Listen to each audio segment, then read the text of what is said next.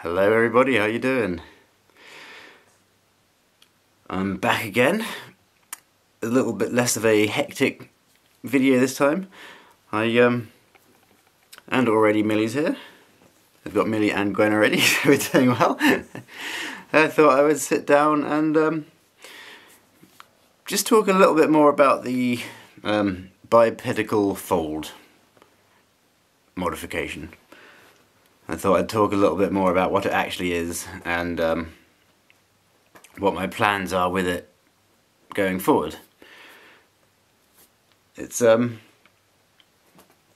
I mentioned a little bit about it in the previous video, but it was all a little bit hectic because I was quite excited, and I had just been I think I'd just gotten back in from a run and whatnot. So I thought I would sit down and just discuss the procedure a little bit more in depth about roughly what it is.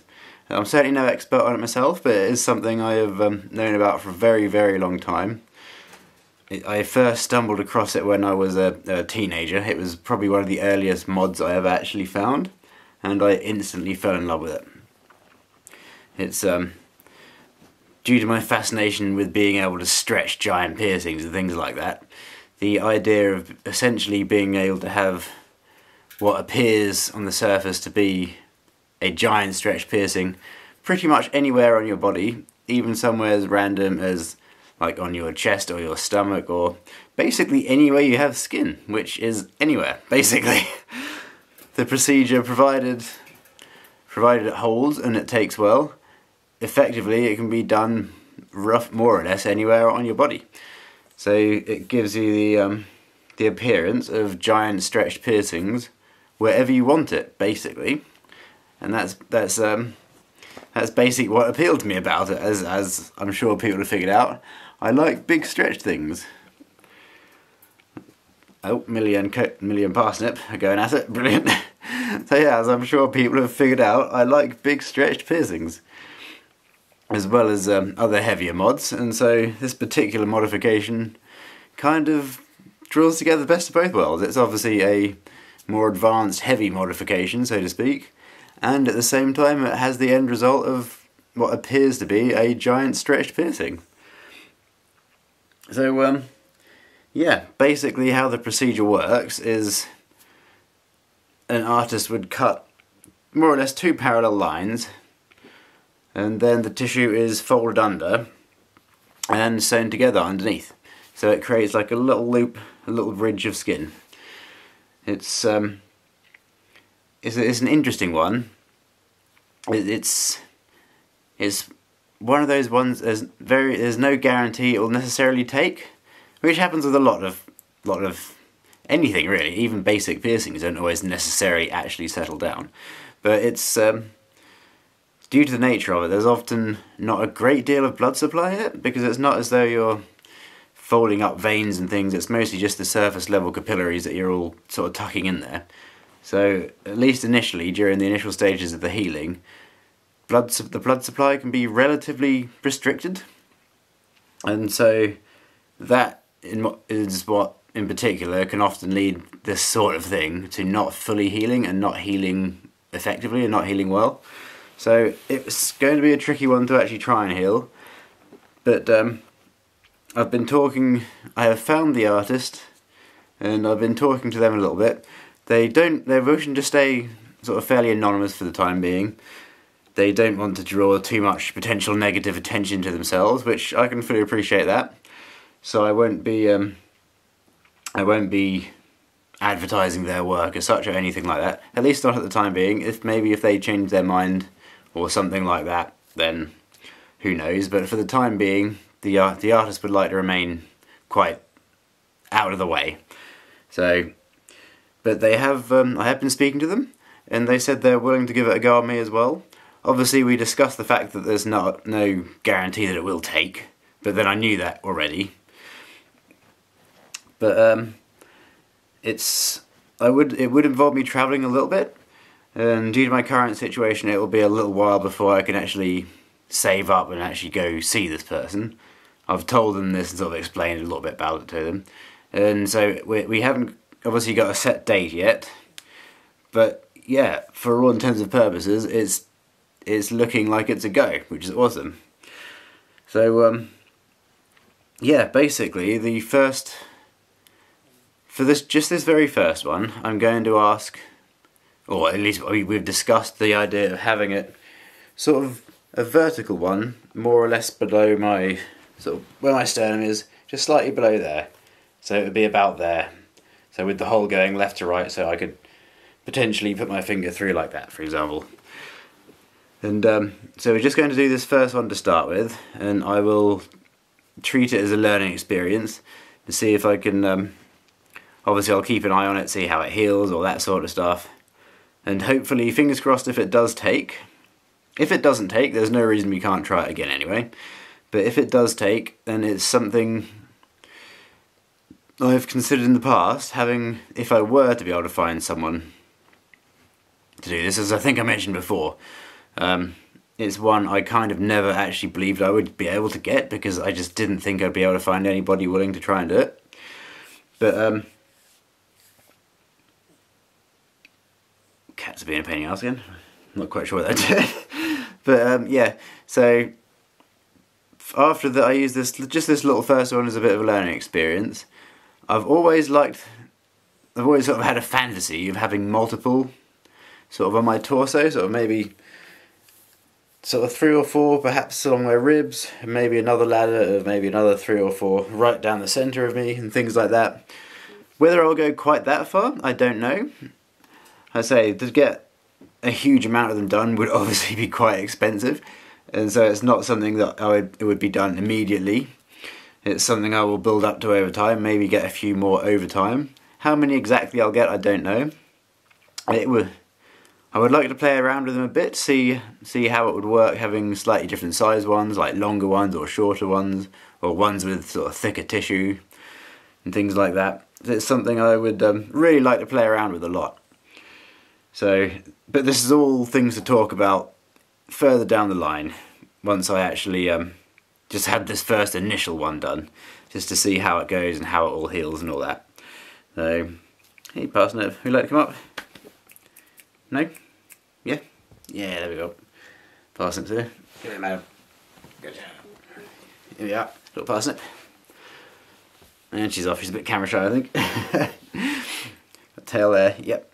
So yeah, just get this first one done as just as like a little initial test the waters sort of thing. Sort of learn a little bit about it, sort of try and perfect the healing on my end. Obviously, because it's a bit of a travel away, it would involve me going to a different country to do this. If something doesn't go perfectly, then obviously I can't just nip straight back to the artist to discuss it with them. So it's going to be a big learning experience from my point of view, which is, for me, that's a big part of the fun. That's why I love doing this stuff, just the experimenting and the learning about it all. So I'll see what I can learn from this first one, and what I can take away from the experience, and then I will be taking it from there and moving forwards. So yeah, like I say, I'm really excited about this. I'm fairly confident I should be able to get this all sorted out before the end of this year. Fingers crossed. Fingers crossed there aren't any more unexpected calamities going on in my life. Everything, as a general rule right now, everything is settled down in my life. We're getting on top of all the epilepsy and stuff like that. So things are slowly returning to some sort of normality again, which is making it much easier to plan all this sort of stuff and to actually get these things done, which is really nice. And we have Millie. Hey madam. Don't know if you saw her tail. So yeah, it makes it much easier to actually organise and do all this sort of stuff, now that things are becoming more routine and more sensible again, which I'm really pleased about, obviously, because it allows me to get back to things like this and my various other passions and my other little pursuits in life. And so yeah, all in all, I am feeling really positive that this should actually happen quite soon. Now, obviously, as the gentleman, he is an actual model artist. I am considering what else I could play with and other little things I could do. I know I've mentioned a handful of things over the years on these videos, And so I haven't discussed anything else with him specific yet, but if I do build up a bit of a relationship with him and I'm happy with the work and whatnot, and I don't see why I wouldn't be. Hopefully it means it'll lead me further down the line to be able to get some more heavy work done. I've been trying to think exactly what I might like to do. I think one of the next things that I would probably attempt would be nipple scalpeling. I believe I've mentioned this before, because as a general rule I prefer to get piercings done really small and stretch them up, because I like the experience and the whole process of actually stretching piercings. But at the same time, I've never had a piercing scalpeled, and again, I would just like the experience. So that may be something else I discuss with him at some point. Something like that. And another one may be something like a transscrotal piercing. It's not really a piercing. It's actually a very similar procedure. Sorry, I'm watching Coco now. These cats, I tell you, they're something else. Sorry, what was I saying? Yeah, a transscrotal procedure, really. It's not really a piercing. Essentially what that is, it's not entirely unlike, procedural wise, it's not entirely unlike the bipedical flap, actually.